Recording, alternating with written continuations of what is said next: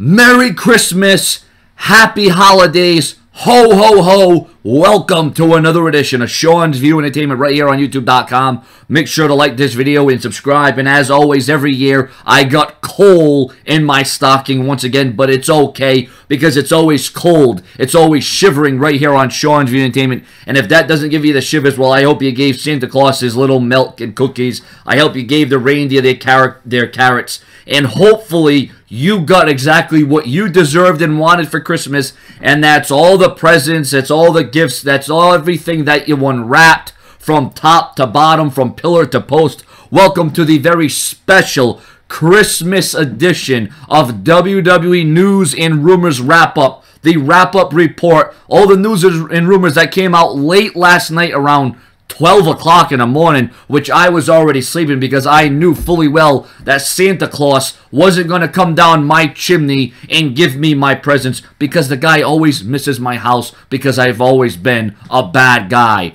Because I'm afraid I've got some bad news. Really, I got some good news for you.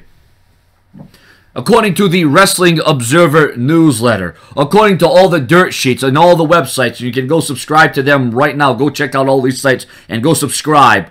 It said that morale in WWE, which wasn't good before, has been noticeably different since Vince McMahon's live interview with Steve Austin several weeks back. The feeling is that Vince crapped on just about everyone in the locker room, except for Seth Rollins, Dean Ambrose, Roman Reigns, and Bray Wyatt. Imagine if all the other wrestlers left and it was only down to those guys. Boy, I'll tell you what, you'd have a hell of a show on your hands because those guys know what it's like to show you what the future's all about. There's also a feeling that Vince made it clear that those were the only ones that he sees as top star potential. And when you look at it, those are the only guys that have top star potential, except the only thing Roman Reigns we all know has to work on is his mic skills. But I feel that will develop over time. Triple H actually gave a speech to the WWE roster about morale being bad due to the interview. His speech was described as an attempt as damage control that actually ended up backfiring. As a general rule backstage, the talents in NXT love Triple H, but on the main roster, whatever he said in that speech lost him a lot of credibility, especially among those who have been with the company for some time. We could see a big walkout here, ladies and gentlemen. Going into the new year, I thought it was going to be good. I thought the expectations were going to be at an all-time high. But maybe the WWE is going to face even more hard times in 2015. Maybe that uphill challenge is going to continue. I don't know. We're going to have to see. There was a major injury angle that was supposed to transpire in the Divas division. AJ Lee is currently out of action with an injury. She has been working hurt so they could wrap up the feud with Divas champion Nikki Bella.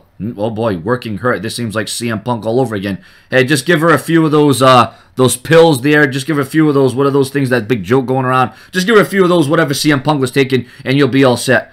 WWE officials were planning on doing a significant injury angle to write AJ off TV, but that was nixed for an unknown reason. AJ being away is why Naomi and Natalya were moved into contendership for Nikki's title. Original plans had Naomi challenging Nikki, but they may go with Natalya. The belief within WWE is that AJ Lee will be back in 2015 sometime. So she's using this time to rest.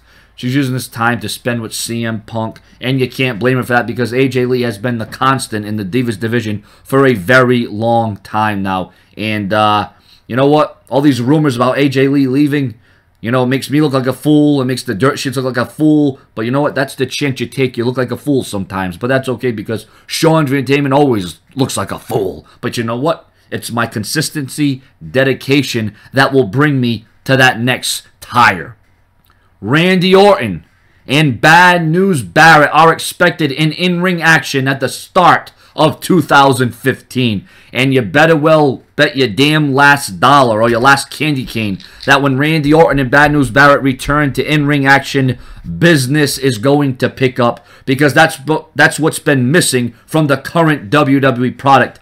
So, you know, not much to report, not a lot, but what I did report was crucial. It's definitely developing. If there's any more news and rumors on this Christmas day, even though I'm going to be out for the majority of the day, I will do my very best to bring it to you when I return home. Once again, I hope everyone's going to have a great Christmas. You're going to spend it with your friends. You're going to family, reminisce on the good times, the bad times, how you're going to overcome the odds of paying the bills for 2015. New Year's resolutions. I have a New Year's revolution, and that revolution is to reach 50,000 subscribers by the end of the year. It's going to be tough. It's going to be rough. It's going to be hard. It's going to be just as hard as Santa Claus delivering to all the little children across the world. Night in and night out, I deliver. While Santa Claus delivers only once a year, I deliver every single damn day. So that's pretty much the newest reports coming out of the newsletters, the Wrestling Observer newsletter, you know, the websites, the dirt sheets, you know the drill. So once again, ladies and gentlemen, thank you for joining me on this very special Christmas edition of Sean's View Entertainment. Merry Christmas, Happy Holidays, Happy Hanukkah, Happy Kwanzaa. Whatever you celebrate on this day, this episode goes out to you. Without a shadow of a doubt, drink that eggnog, drink that milk, get that protein in there, and we're all going to have a great celebration because we have a lot of things to be thankful and to celebrate for on this Christmas 2014. Subscribe.